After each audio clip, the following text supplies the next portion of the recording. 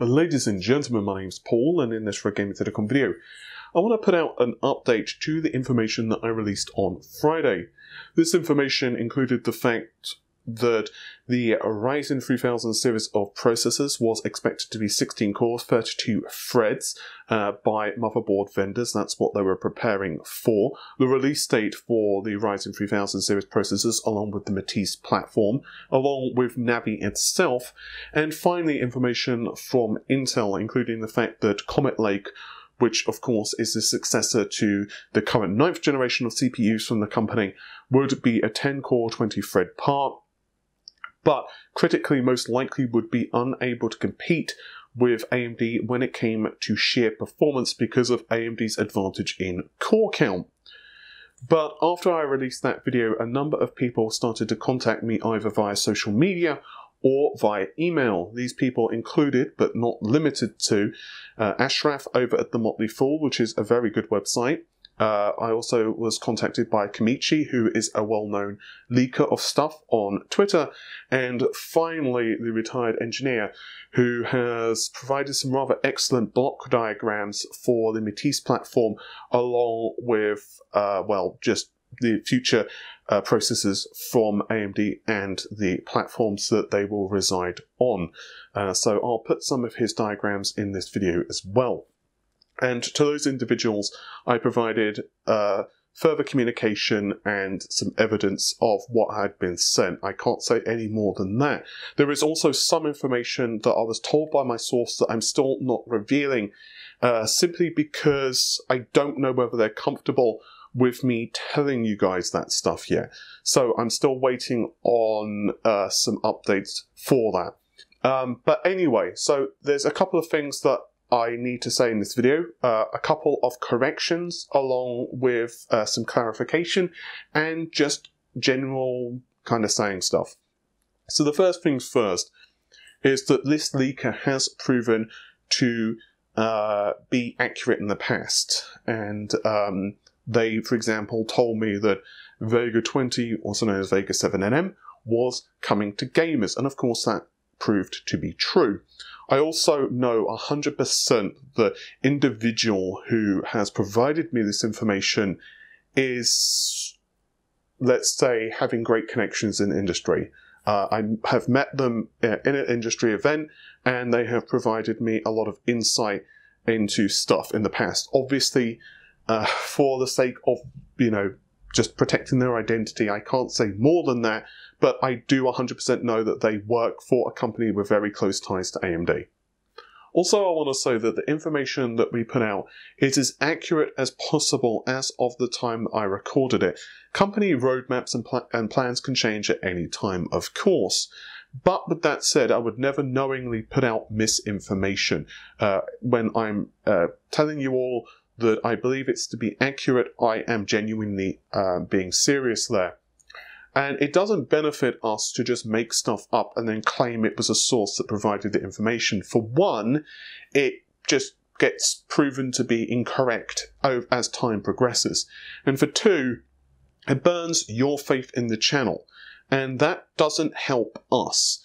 Sure, it gets us a little bit of extra cash in the short term, but at long-term cost. And it's just not something I want ethically. I want to provide you all the best information possible, but I also need to, of course, make sure that the sources who provide me information do so as protected as possible, because obviously I don't want to get anyone in trouble. I don't want them to get in trouble at their job, and I don't want the companies that they work for to also get in trouble, because obviously that's just not cool. So I kind of have to strike that balance of holding some information back at times, but as much as possible I try to do my damnedest to make certain that the information that I'm releasing is accurate, and I would never just make something up for the sake of a couple of clicks. It just isn't who I am. And I think most of you know that, and I've gotten the rather amazing privilege of meeting some of you guys in real life, and some of you have proven to be really good friends, and I'm incredibly grateful for that opportunity. So, yeah. That's pretty awesome. But with that said, there are a couple of corrections I need to make with the video on Friday.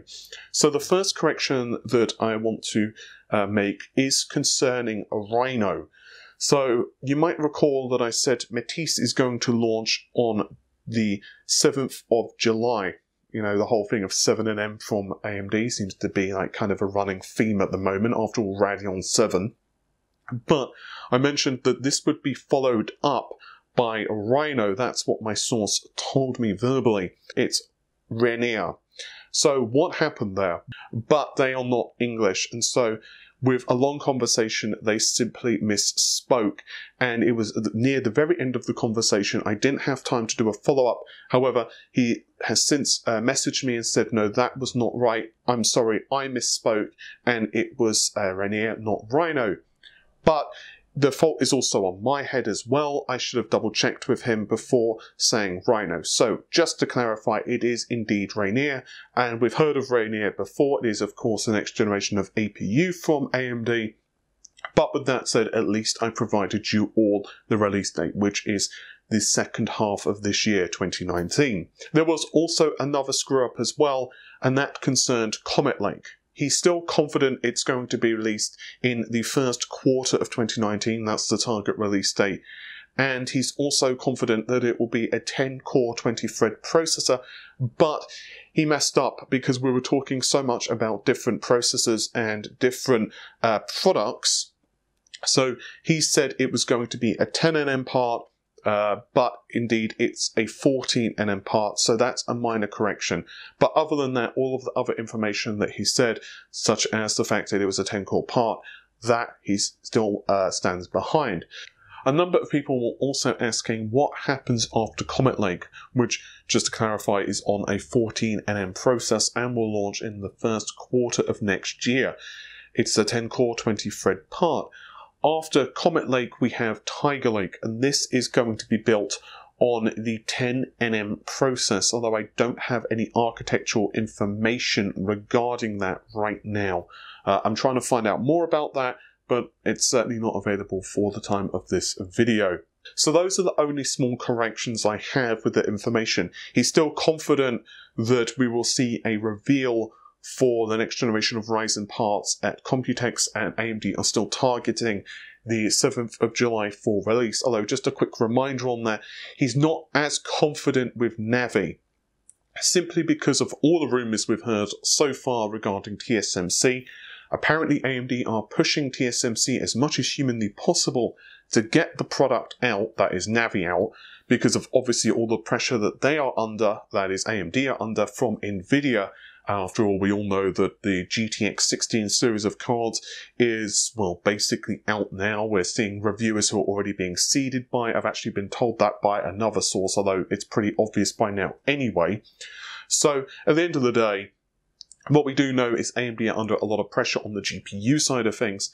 And it's quite interesting because Nvidia themselves are under pressure from the fact that they've not had a card which is at a really good price point.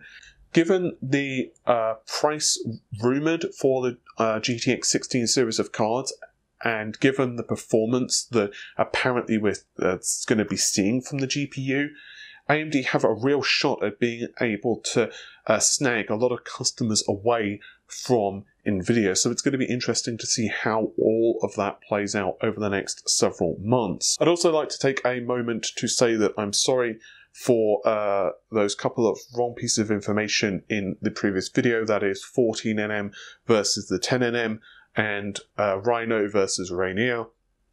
At the end of the day, I'm still trying to get used to this whole leaking of information, and the fact that there was a language barrier there with the person not being English, and we were kind of running out of time in the conversation. I just did not ask for clarification, and I should have, and that's down to me. So once again, I'm sorry for that, and I'll do the best I can to avoid doing it in the future. But with all of that said, I'm going to run off and try to take some cold medication. So thanks very much for watching. Take care of yourselves. Bye for now.